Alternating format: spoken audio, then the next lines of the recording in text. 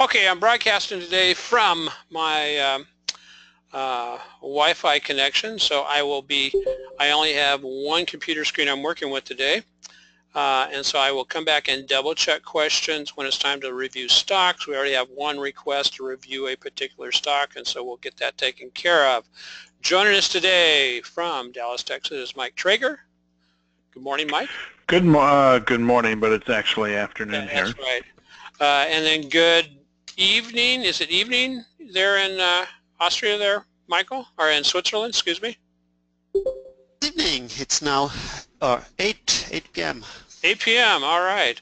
Well, we're ready to get going. Thanks for joining us today. Thanks for the little interlude going into no webinar last Friday, but I hope to be able to provide a webinar next Friday. It depends on where we're going to be. We've dropped anchor in Paragould, Arkansas, where I'm visiting my mom, who is in a assisted living facility here in Paragould, Arkansas. And for those who want to follow us, my wife and I have been posting travel log videos on my, not the YouTube channel, but actually to my Facebook account. And so if you do friend me on Facebook, be aware that I am a very conservative guy, so I kind of follow that that bent in my certain types of my post. So so if you're offended by conservative thought, you may wait for the reruns of the videos, which who knows when they'll be up. Okay, thanks, David. So let's get going here. I want to remind everybody that all the materials we present are for training purposes only. Traders should always paper trade any new method prior to the risk of their own personal capital. Here's Michael's disclaimer. And Michael, this is still accurate, right? You're still with MComp 6? Yeah. That's fine. Yeah. Okay. I hadn't actively managed my block in the last month, so I don't think that there are some Swiss visitors there, but yeah, okay, we can make it short. Well, yeah, I mean, heavens, you've been on holiday for what, the last 3 months? No. I was. I think it was. No, it was. I think 10 days and. Okay. Just checking in on you, man. I think twice about 7 to 10 days. Okay. And so yeah, I mean, I love the way. And sometimes I was not there on Friday, and then you were not there. So. And so no, I love. Looking forward that we have now at least a webinar. Yes. And so hey, this is me, and I'm poking the bear, man. My daughter-in-law accused me of poking the bear, and I know that many folks who join us especially the Friday webinar, think that Mike Traeger and I poke the bear too much. But I just wanted to get this one picture of me poking the bear. This happens to be at Bass Pro Shop in Springfield, Missouri. Apparently the original home of Bass Pro, and what an amazing store this place was. They had, believe it or not, they had not only live fish, snakes, and all that kind of stuff, but even live alligators in the shopping areas. I guess that those were to catch shoplifters, because it was right near the front exit or front door. And so, yeah, Joe wants you to know, Michael, you got to love a guy who takes his vacation. So anyway, so here I am poking the bear. And, Mike Traeger, I don't know if you want to make any comments about that, except this is a really big grizzly bear. I choose to not make any comment at all. Okay. And so, yeah, when I get back to Hawaii, I've got to really get back in shape because I'm developing a bear belly. Anyway. So remember, the active trend traders, we are about training. I've got to post some recordings for training on fixing bad trades, but then next week we're also going to go and have our regular Wednesday night training session on the 24th. And it will be, I will basically answer any questions about answer any questions about fixing a bad trade, but then we're going to be talking about, you know, staying on the proper side of the trade going into the new year. So how are we doing for the market right now? After making a new high, this market has basically done nothing over the last 4 days. We made a new high on Monday, then churned with indecision. NASDAQ, same thing, new high Monday, churn with indecision. Russell, new high Monday, churn with indecision. I mean, it was just a ditto across the board. One of the things that is very interesting is that the volatility index has been remaining exceptionally low. It actually got down to around 10 on the VIX earlier this week, and that type of low hasn't been seen, I think they were saying, since about 1998, Mike? Does that sound about right? Could be. I haven't checked the chart on the VIX, but yeah, it's as low as it's been in years. Here I'm in contact with a guy who's specialized on volatility trading, and he says, I think he has not the statistics, but he's doing this for over 30 years, and he said it happens about every 10 years, and that no, he took, but it's basically the same. He said that we have now, I think, about 25 consecutive days of very, very low volatility. Yeah. And that happens about every decade, and in most cases it didn't end up well. Yeah, in most cases it didn't end up well. And I'm not going to go and throw out the bearish perspective of this, but I did find it very interesting that earlier this week we were stopped at, oh gosh, where we stopped at?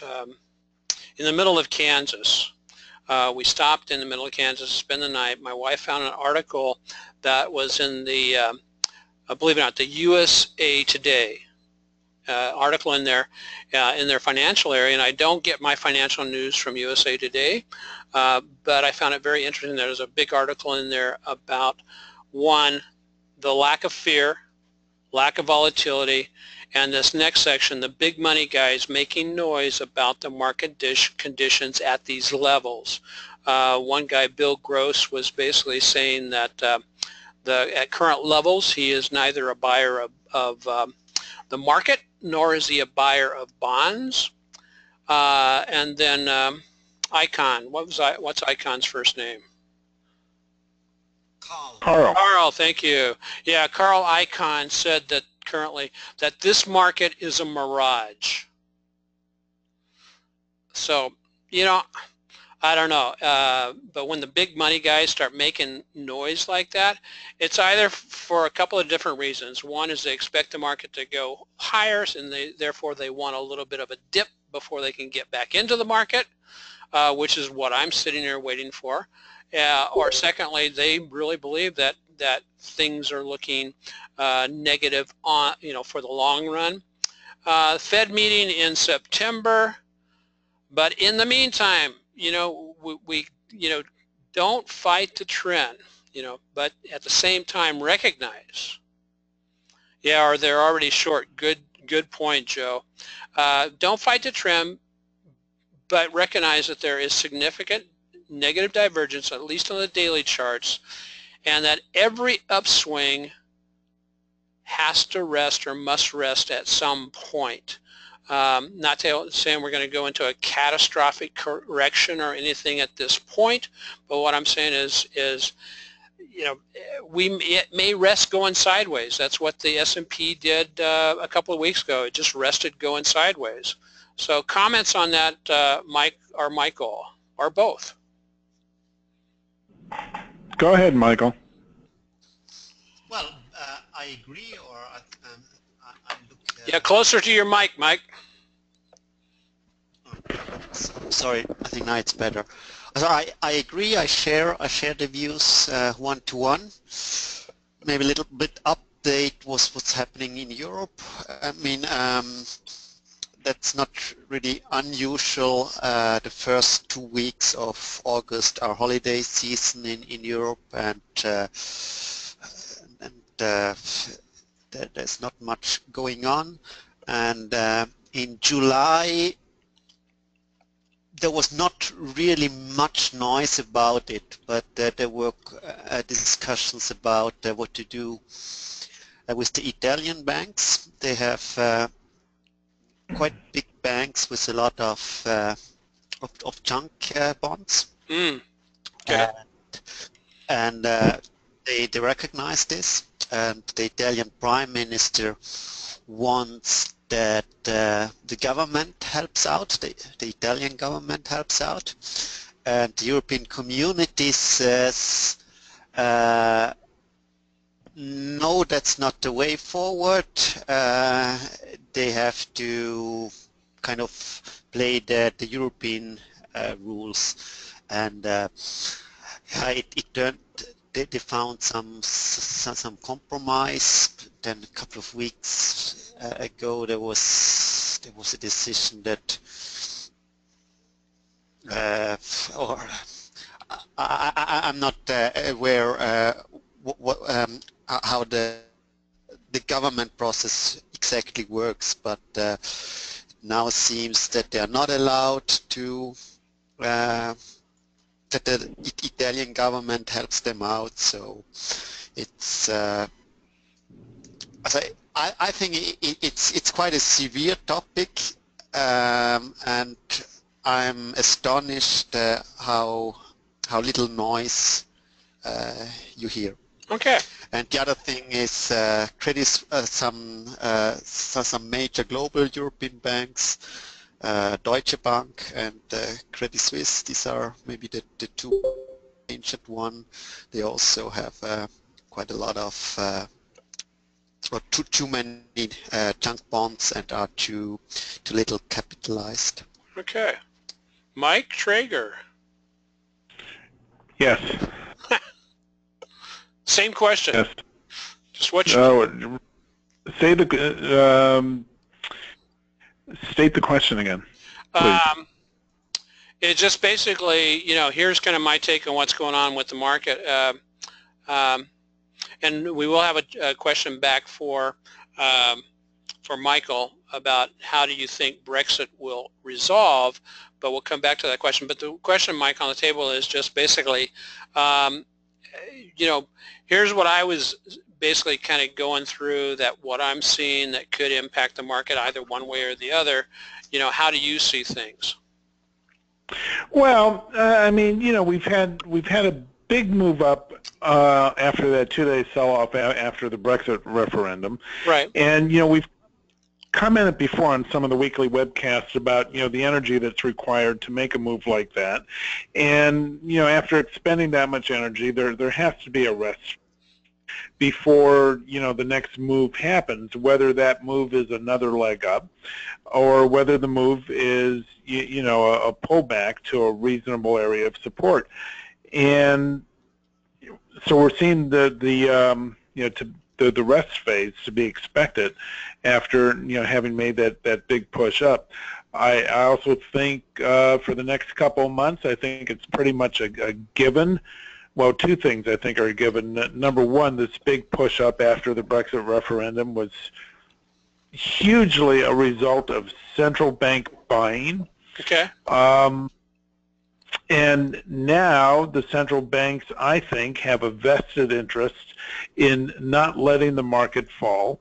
And I think the Federal Reserve has an interest in not letting things get turbulent before the presidential election. Right. So I don't think we're going to see a major correction between now and November for those reasons.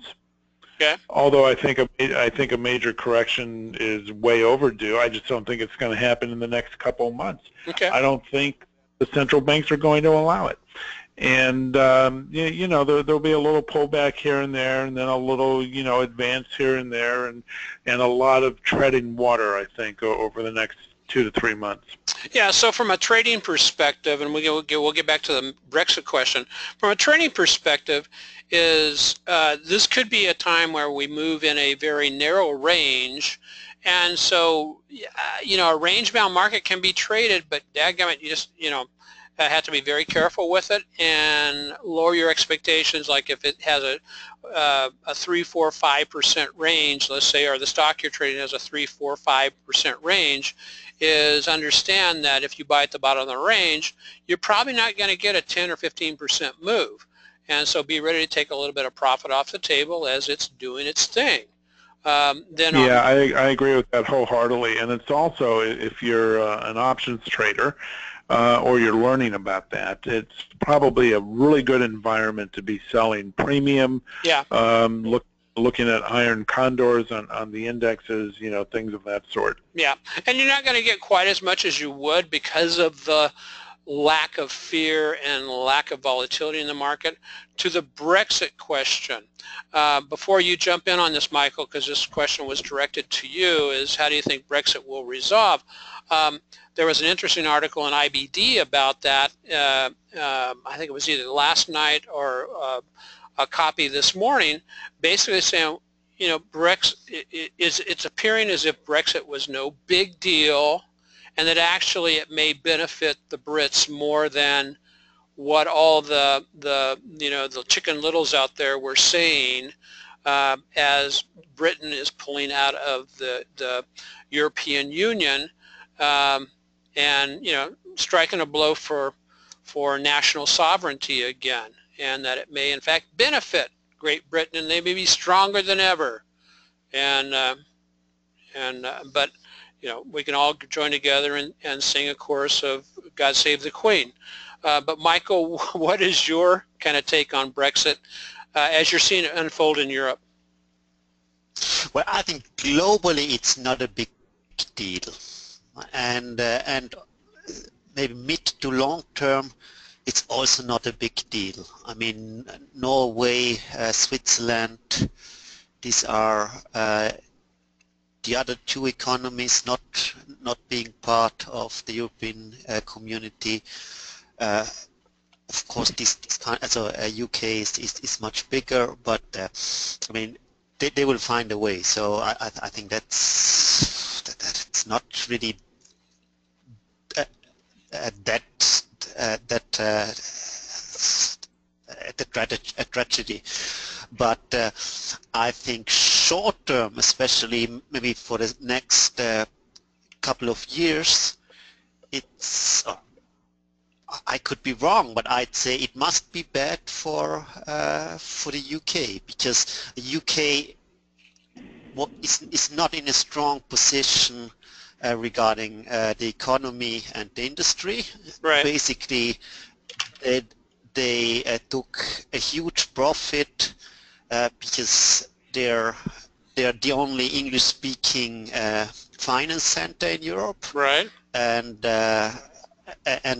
they can trade and within the European community without any borders.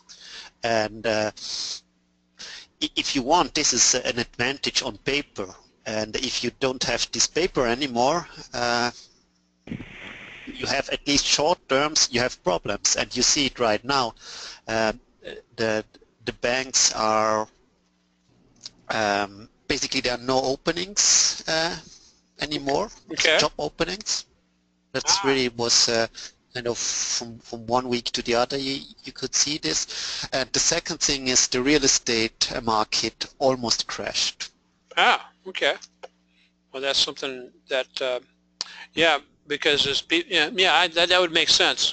When there's no borders, it kind of lets a free flow go across the borders and buying and selling and all that type of stuff. But at the same time, once the borders get reestablished, it will take a little bit to work that out. So good points, guys. And but as said, I think one of our last conferences, I mean, currently nothing has been decided. I mean, right. there's the vote that they will introduce the exit, but as of now, they even didn't start the negotiations. Okay. They will start about Christmas time or even New Year. Gotcha. So, okay, excellent. Let's see. Let's take a look at where we were with the percentage of stocks above the 20-day moving average a couple of weeks ago. We were up at 82.71. But let's take a peek at it where it's at today. Basically, we're down here. What I find interesting about this particular chart is that it is revealing, at least for the majority, the last part of August, it dropped down to about 50% and has come back up, but it's just kind of chopped around here. We may look at a choppy period for several, we've already gone, almost a month's worth. Now, at the same time, so this is telling me that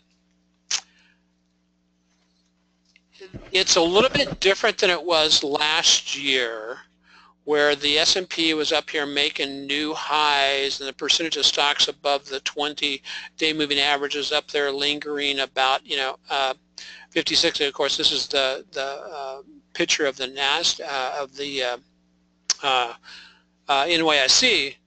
But this chop here is showing me that, okay, there's a lot of stocks out there that are just in this churn that we talked about earlier. And as we see with the spider has been churning now for about, almost the last 2 to 3 weeks. Nothing is saying, hey, it's time to get short. It's just basically saying we made the current upshot that started way back in, oh gosh, when was that? Certainly we got that bounce back in June after the Brexit flash crash, but that things after that had a real healthy rebound. But across this area here, we have been, just a slight little uptrend, but it's been kind of choppy. And so, Mike Traeger, you seen anything here? Well, it's the same kind of thing we've commented on before. We know that the indexes we like to watch are cap weighted and heavily influenced by a relative handful of big stocks like the S&P, the Dow, and the NASDAQ. And so you can see higher price action, higher price levels in those indexes without seeing broad participation of the larger market supporting that, because what's driving it is really a relative handful of stocks. Right. And that's what this chart is telling me.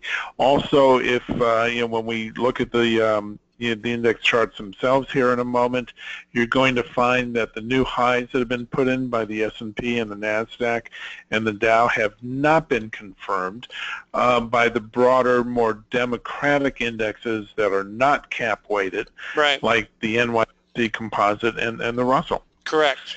And I think this chart just sort of, goes along with that scenario. Yeah, because it's almost as if you could say, okay, the Russell, the NYSE is kind of down. It's not down in this range because this isn't a reflective of price, but we see this making new highs here. And I suggest going and checking out. I sent out a link that showed another website that Mike and I look at occasionally. You can go and check that out and throw in. And that's one of the things that I have noticed that's different this time, Mike, is that when you looked at those charts, that was the S&P compared to the S&P, percentage of stocks on the S&P above their 20-day moving average. In the past, as we were making new highs, it was quite elevated compared to the NYSE, but this time around, it too is more or less showing the same pattern as the NYSE / and even the Russell. So right, and if you think about it, and we know that this recent rally has been driven by pretty heavy buying of stocks and ETFs, by the central banks, and the central banks can print as much money as they want and use it to go buy stocks and ETFs. Yeah. So if they're to do that and they're playing around with, billions of dollars, which stocks are they going to buy? Yeah. They're going to buy the big cap names. They're going to buy the Apples and the Microsofts and the GEs and the Exxons. They're not going to be buying things like Planet Fitness and stuff like that. And it's those big names that drive the indexes that we watch and we refer to. Yeah. Goes up too. What, Mike? Michael? Russell's goes up too. Yes. Yep. So here's the here is the 200 the stocks above their 200-day moving average. This is a monthly chart, and so as you can see, that here's where we finished the month of July. Now in the month of August, it has pushed up with more stocks participating in this current upswing. This is above their 200-day moving average. And so what that's also telling us is that basically we have a bunch of stocks that are kind of in between support of the 200 and resistance of the 20-day moving average. So it's kind of one of those kind of stuck in the middle type of zones. Last time we checked, this was up at about 69.5%. And again, the spiders pushing to new highs. I'm using that as a reflection of the SPX. And in this particular case, we're showing that, yeah, stocks have moved, about 70% of them have moved back above their 200-day moving average. Long term, that could be positive. And so we'll sit there and go, okay, let's see how this strength works out. Joe said the RSP is outperforming the SPY, though. The RSP is, that's not something I follow all the time. Mike, you familiar with RSP? I think the RSP is a non-weighted, a non-cap weighted index for the S&P. Of the S&P. Yeah. Okay. Thank you. Now it jogs my memory. I remember that. So here's where we're sitting. Here's where all the indexes are sitting as of about 9 o'clock this morning. Pacific time. The Dow's up for the year, about 6% on the S&P, also above the highs, previous highs from last year, both on the Nasdaq and the composite. These indexes above the Russell are weighted indexes. The Russell is a non-weighted index, and as you can see, the Russell is still below the high that it made last year. One of the things that came out earlier this week that I thought was interesting is how one of the Fed presidents started making noise about it's time to raise rates again, and it put a little bit of a jostle in the, or at least halted temporarily the advance of the Russell, because the Russell is small cap and have a larger impact when the interest rates do change and go up because of what they have on loan. So let's take a look at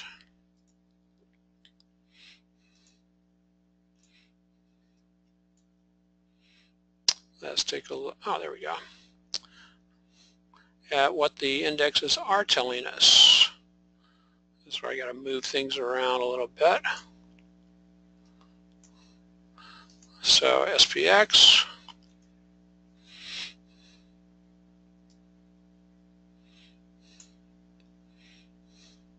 and you'll see as it takes the broadband on my connection. There we go.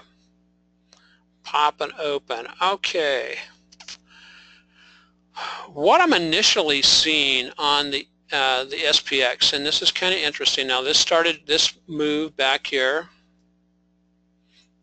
Let's say it started back here on July 12th, and we're having a very nice little, what appears to be the left head potential head and shoulders type pattern.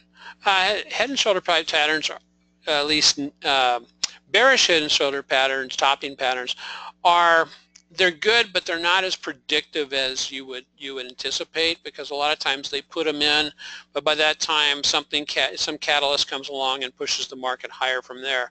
But it is something to at least be aware of, especially as we're starting to see this weakness come along. But as you can see, for the last 1, 2, 3, 4, 5, 6, 7, 8, 9, 10 days, the S&P is doing something very similar to what it did over this last 14-day period back in the July to the early August time frame, until we broke higher.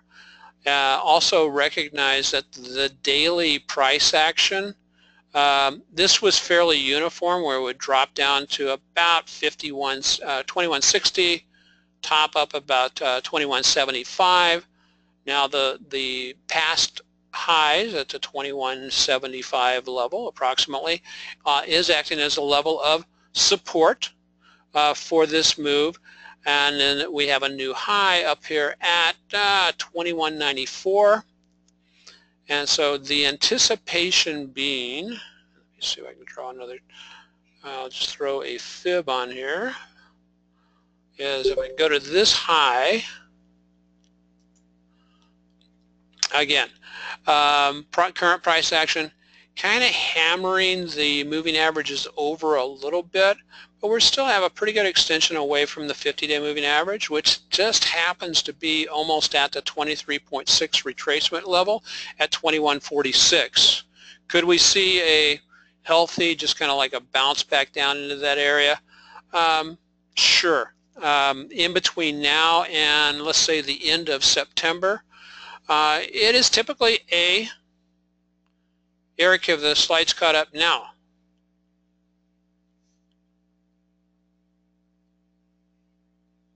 Okay, cool, thank you. The August and September time periods tend to be have a bias towards a weak market, but the weakness we may see going forward is just a sideways move. And we tie that into what Mike Traeger had said about the Fed's going to do whatever it takes to ensure this market doesn't go into a massive correction. Watch these bounces off the 20. If it breaks the 20, look for something back down here about the 23.6. Healthy, just to give you a little bit of a primer on this, a healthy pullback, according to Charles Dow, of course, would be down here in the 30 to the 60% range into the magic fib box, and that's what after a significant uptrend, that is typically what he considered a healthy pullback that would then provide the springboard to go into a more significant, or a continuation of the uptrend.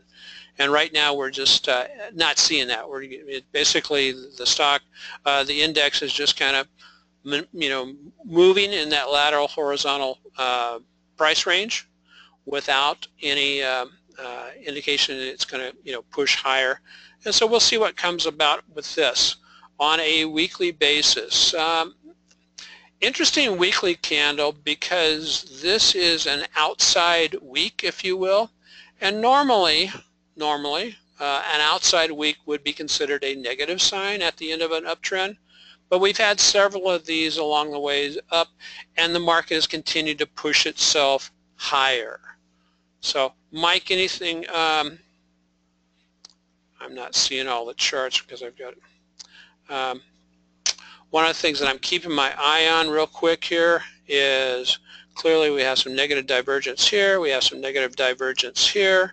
On the weekly charts, the momentum has a nice negative divergence, and it's looking very interesting. The S&P, when the true strength indicator gets up around the 40 to 50 point level, is when it tends to want to turn back over and go into at least a resting pullback. So, Mike, what do you got going on this? Well, we've spoke in the past couple of weeks when looking at the weekly chart about how the price action was getting away from the shorter term moving averages, and there was too much space between the candlesticks and the moving average lines, and that there would have to be either a bit of a pullback or a sideways consolidation until, you know, they sort of met up with each other, which is exactly what we're seeing happening here the past couple of weeks. And while we're still a little bit away from the moving averages, we're not as far away as we were a couple of weeks ago. Because the moving averages, you know, they lag, and so they've spent some time getting caught up. And what we expected to see happen, you know, has been happening. Just a lot of churning. Decision, as indicated by 2 weeks worth of, you know, doji type candlesticks, and nothing terribly remarkable. Just sort of a sideways, resting, consolidating market. Yeah, exactly. And so I want to throw, what was that RSP? I'll take a look before I have to go back to that. I'll talk about the NASDAQ, and then we'll move back to the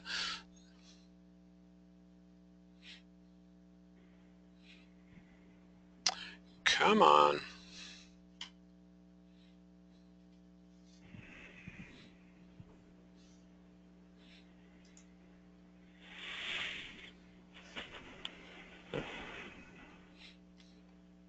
You've got a pretty slow Wi-Fi connection there. Oh, I do, and it was working really great a little bit earlier. And it's my hotspot on my phone is what I'm having to use. I'm going to go over to Mom's apartment here a little bit and see if, because I set her up with a nice Wi-Fi. Remember, you're in Arkansas.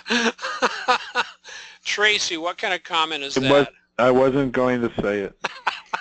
Are you saying that, now is that a reflection that all things are slower in Arkansas?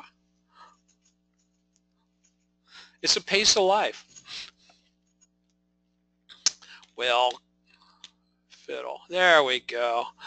Okay, similar type action. I would almost, I kind of like the NASDAQ here from a couple of aspects. Is one, it has been much more control and a lot less sloppy than the S&P, which is a good thing.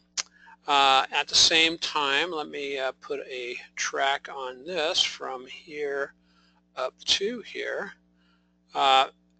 When the market is making these higher highs, the thing to do is after you get a bounce, and you know your first fib retracement was based on this level here, but now we have a new high that was made on Monday. You can throw in another fib retracement and see how it operates within that. You can also do a fib extension off of some of the moves to see where those line up. But I just do a real quick check to see, okay, here's the moving average. Prices come down, hammered against it. And what's interesting is this week has been the first week since June 27th where we've had multiple strikes of the 8-day moving average, and it's been hammered over fairly nicely, but we've still not dropped back even close to the 20-day moving average, reflecting the NASDAQ. It has been a little bit faster than a little bit stronger than the S&P. Eric, the slides caught up yet? Mike? You're there. Okay. We're not on the RSP. We're not on the RSP. We're still on the NASDAQ. Okay, we're still on the NASDAQ. And as you can see, what we've got going over here on a weekly chart, we've got an outside day. Again, this is the first sign like this we've had now in 7 weeks since the market bottom and started to rise. So this is the first little, I will not call it a kink in the armor, but I will say that it's something that could be indicative of, okay, hey, yeah, now we're going to get the kind of pullback we're looking for that will potentially give us a trade into the end of the year. What would be interesting, because of the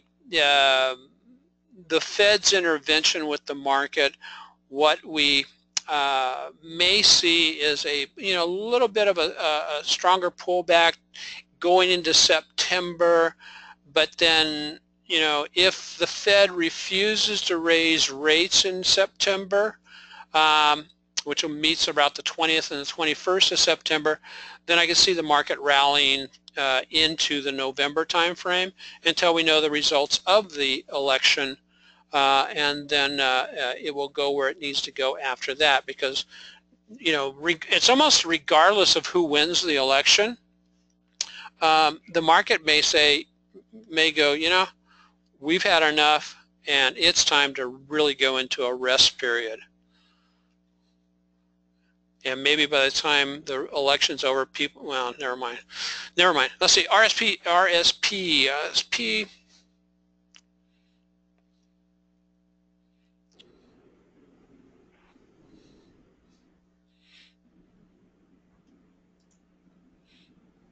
Yeah, it's a little bit slower than we would anticipate.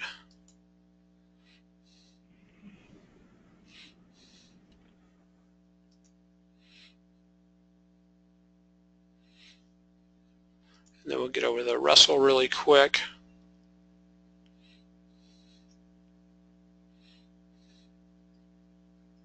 Thanks for the reminder, Eric. Yeah, when the bandwidth is a little bit not being pushed through like it should be, the slides are a little bit slow and popping up.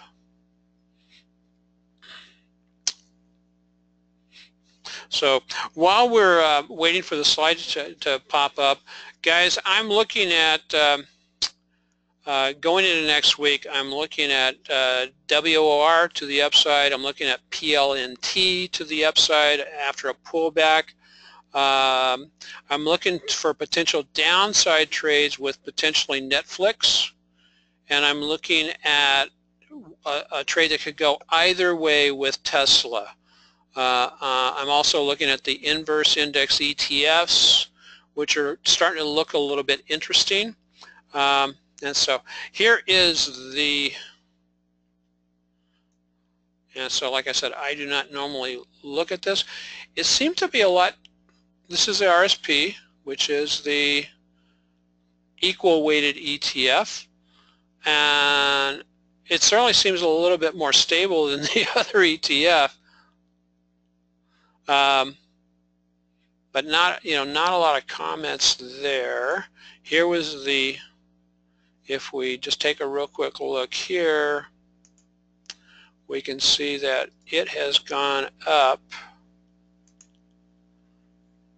to Monday's high. That was a move of about 11.5%. I don't know what the S&P was up during that time frame. I know that the NASDAQ was up about 14% from the low. So,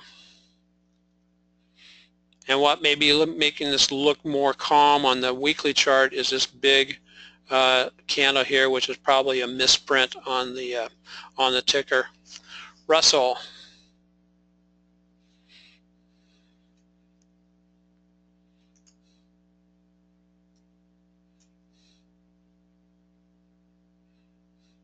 Say it. There we go. Russell, as we can view with the Russell, and again, let me take this out of here. And in reality, we're looking at this move for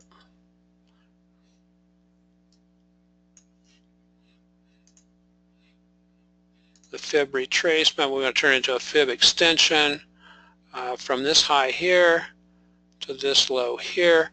And as you can see, it has jumped up 138% retracement of this move here, but now it's holding right there, looking a little bit better than the S&P, but we'll see what transpires. We've got a good high in place at 1243. We've got a good low in place down here at the moving average. The 20-day is just above the 123.6. Retracement, but it also corresponds with these previous highs over here, and that in turn turns out to be a real good springboard to take it up a little higher, but it needs to get above this 1244 level. one of the things that is evident on every one of the charts that we're going to be looking at is basically this negative divergence that's going on a daily chart, negative divergence that's going on the momentum, and the TSI into territory where you typically get some pullback, and so in this case it's above 50. And if we check and just go back over the days, let me get rid of that. And if we go just extend this back in time, as you can see, it gets up when it does get above the 50. It doesn't stay above the 50 for real long. It can be several weeks, but this is the first time it's been back above the 50 since October 2013.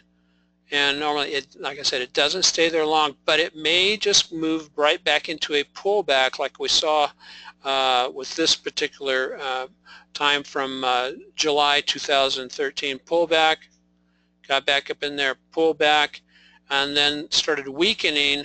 But I think this is a really good chart, Mike, also because it shows that while you're getting this negative divergences, that the price action itself was still continuing to be pretty solid and move up until until finally you get the final top. It did get a lot more wide and loose as the momentum was falling out, and so that's something to look at. And we covered that in a training a couple of weeks ago, where you go into consolidation, and if you break out, you're going to get a nice, you're going to go run up. But then it fell, went into another consolidation. So watching those consolidations, we could be, we could very well see the price action go into consolidation, where it would bounce between the 1200 level and the current level, which is at past resistance from the previous high formation. And so that's what I've got on the Russell. Question, it is the breadth indicator versus the SPY.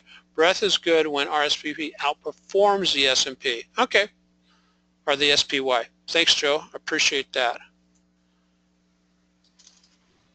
So any comments, Michael or Mike, on the market itself right now?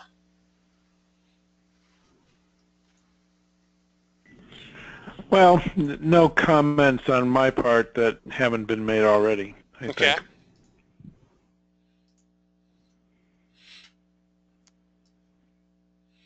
Okay, so here we are with that. Yeah, I joined. So I have also no strong opinion. Okay. I will not take the potential of a downside off the table, but I'm looking more at a sideways move. For the market to show more or less symmetry with what it did back in the earlier July time frame, where it just moved sideways and broke up. We may get a slight pullback, but clearly the path of least resistance is right now up, and we'll have to wait for our particular pullback points to be able to get into it, which we have not gotten any of those here of late. Mike or Michael, your path of least resistance?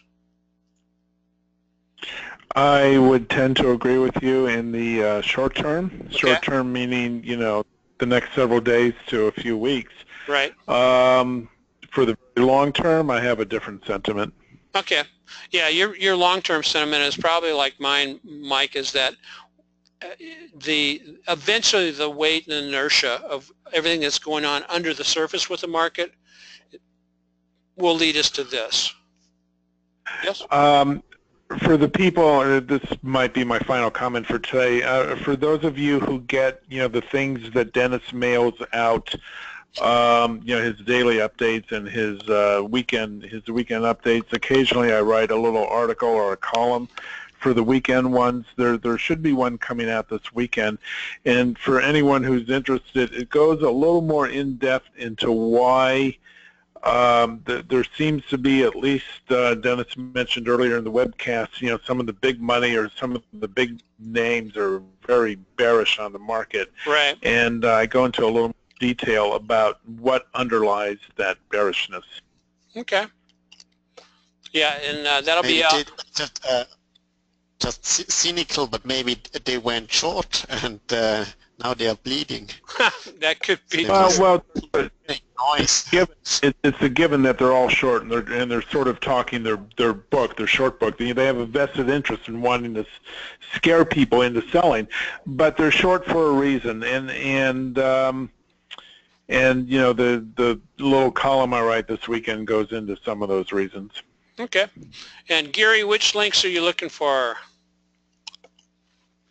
Yeah, Gary, it comes out in the traders report that I send out every weekend for the premium members of the Active Trend Trading System, but it also is included in the just market update that I do on weekends, also called the Art and Science of Active Trend Trading. And you should get a link to that once it's posted. And so, okay. Hey, here's where we're sitting as of the midsection of August. We have basically continued to move up from where we were on the 5th of August. Strategy 3 is still our best performing strategy. I am still working on closing this gap. You know, if I don't close this gap and just our monthly returns continue along the same line, it's going to put us out at the end of the year at about 32%. You know, 30 to 34 or 5%, 35,000 worth of gains on 100,000, which will be a 30% return for the year. Here's one of the strategies we like to use, strategy number 3. And as you can see, this is on the first part that we started back on September of 2015. We continue to push forward.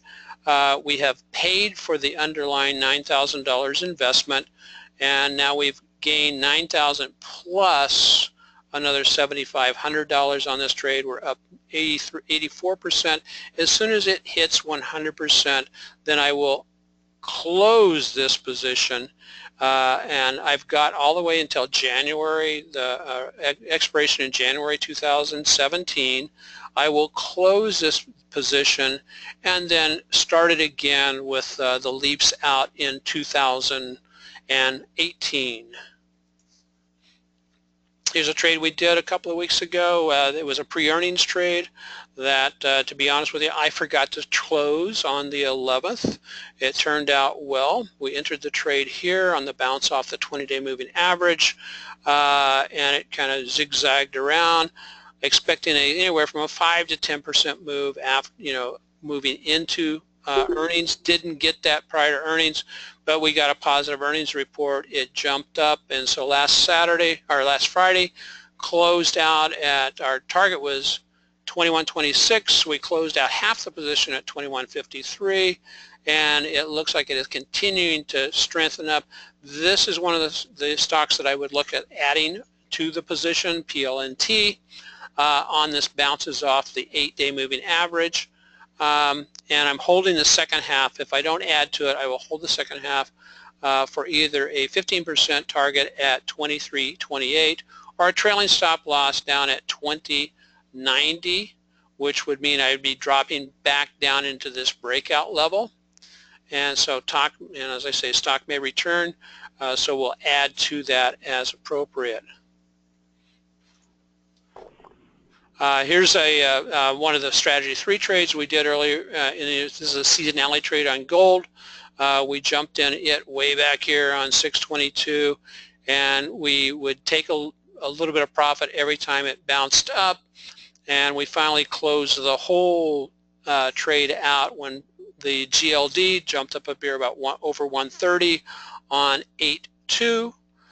So we closed that out for a gain of about $2,000, with 117% on the total profit, total position. So we'll be back in San Jose, California on the second Saturday in September. We're going to be talking about staying on the right side of the trade. This coming Wednesday night, we're talking about seasonality. Does it work? And then I'm still working on these videos to get them out to everybody. and we will continue on our road trip starting next Thursday. Look at my time here. So here's the pillars that we work with the active trend trading. As I say all the time, it's a system, and then you add the strategies to it. I like 3 strategies because it keeps them basically manageable. And if you're not a member of the active trend trading system, or trend traders, here's what's offered in our monthly membership. And if you want to throw in the early warning alerts, here's what's on top, goes with that. Mike, you and I need to get together. Maybe we can do it while I'm down there in Dallas. We need to get together and do another video for just a real short update on what's going on with the active trend, with the early warning alerts. It's been a crazy year with that system too. Right.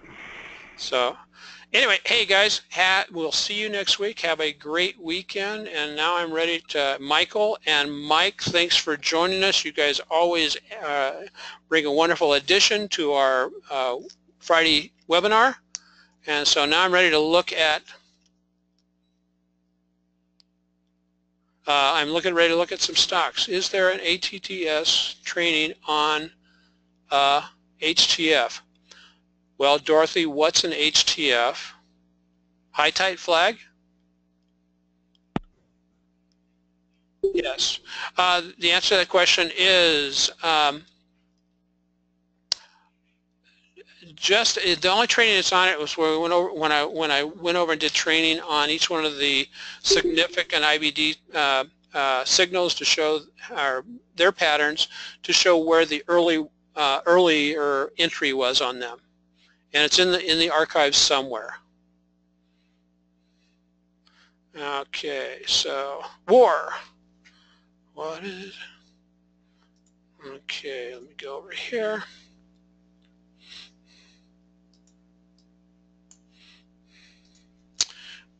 My wife and I have definitely enjoyed this trip across the U.S. It's pretty amazing when you think about it. We're driving from Denver, headed east to Kansas, and I don't want to say Kansas is flat, but yeah, it's pretty flat. And so, Dorothy, I put out a list. I'll be updating that list, but for this week, I'm looking at WAR, PLNT, and while this is loading. There we go. Okay, WAR. Yeah, Tracy, let's take a real good look at WAR. WOR is 1. We know we have really great support down here at 42 because that's where the 50-day moving average is. On a weekly chart, it looks like it may be reaching some of its, that previous breakout level, and so that's what makes it very attractive at this point. Now it may blow straight through the 50 and drop the swing low here, but I would say it's in a position where a buy on it, either anywhere in there, because this is such it doesn't move a lot, but anywhere from where it's at, which is up here at 4240-ish. Yeah, 4238, down to the 50-day. If you get it closed below the 50-day, get out of it. And then because what it may do is do one of these numbers here, where you've got this going on and this going on. So it may be in a downtrending channel for a little bit, but it did stick its head back up. It's coming back to retest that. If you want to be more comfortable with a potential trade on this, is look for a break above the high of the low day, which would also be a bounce off the 8-day moving average. Yeah, this is what I'm liking right now.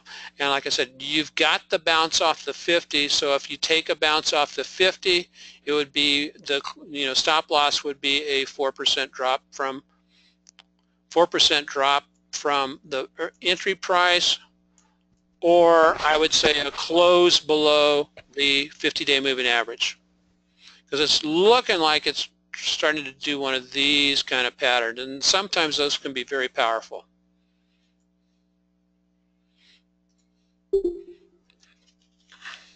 So let's see what else we got here. And so, question on strategy one, Dorothy. We were we traded 3 stocks on strategy one over the last month. One of them came out with a 2% loss. The other one came out with a 3.5% gain. The other one we're still in part of it, that's the PLNT trade. And I'd like to add more to that. BX.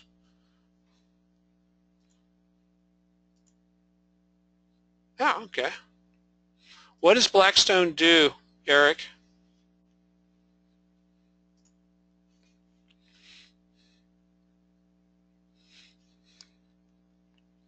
Okay. Eric, you're absolutely right. You had written me about this one earlier. Double bottom is in place, and so you can utilize any bounce back against the 8 or the 20 as a potential entry level. The one thing that is a little bit of concern is it's pushed up here. This last push up has been on exceptionally low volume. That could be the time of year. That could be several things. It's going to get a break one way or the other at this point. The other thing you could wait for is, well, given the condition of this, I would not wait for a pullback into that, into the 8 and 20 week moving average.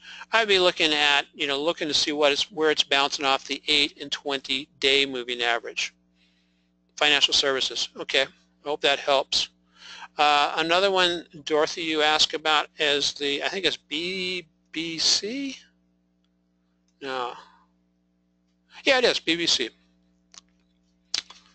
I hope this is the one I'm looking for. It's not the one I'm looking for. What's the biotech?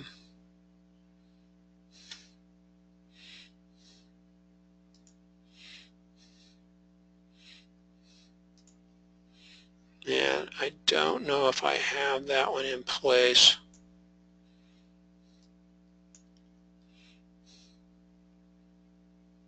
IBB. IBB is looking also kind of interesting.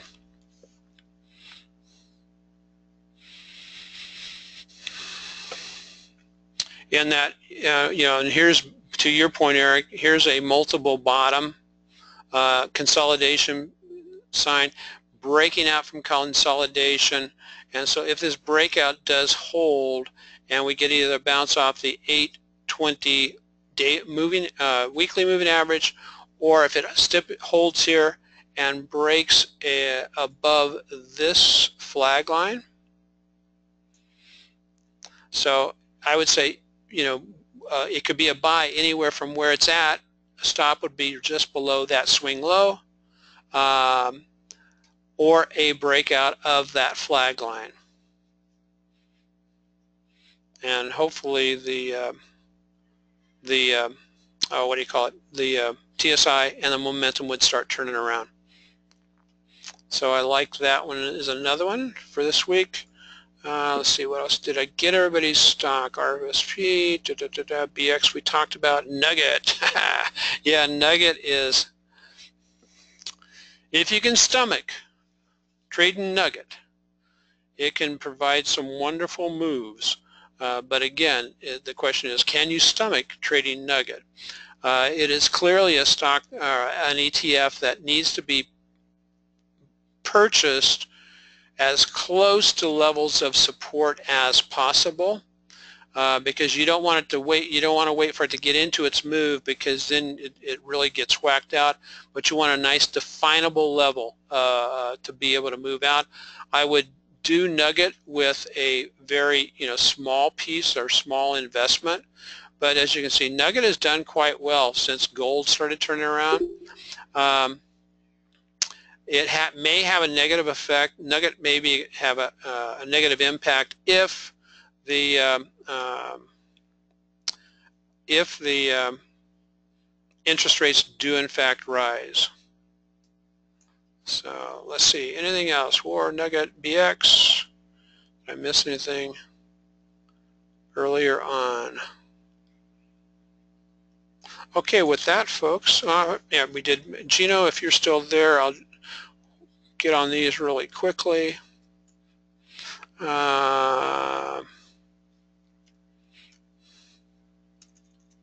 TWLO.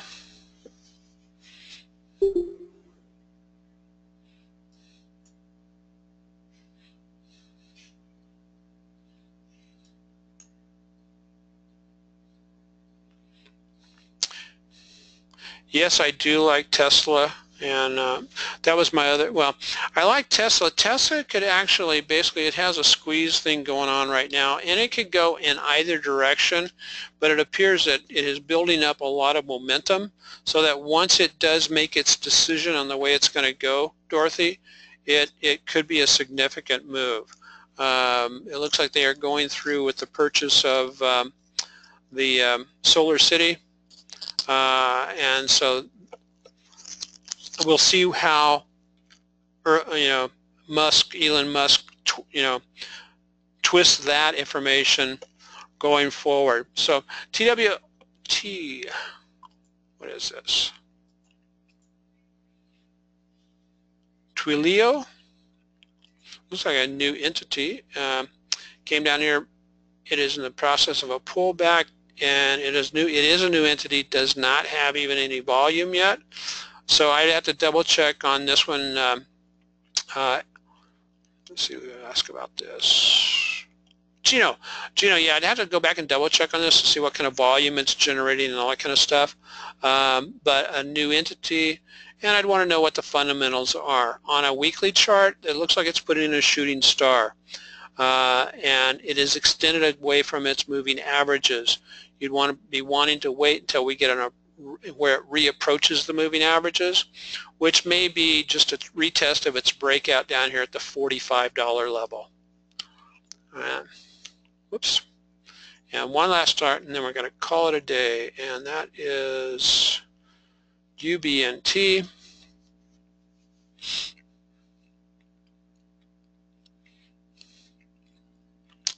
UBNT, nice breakout, or back up in, or at least back up into the resistance. No, it's above the resistance where it was on this past high, about $50, but it is way extended away from its moving averages.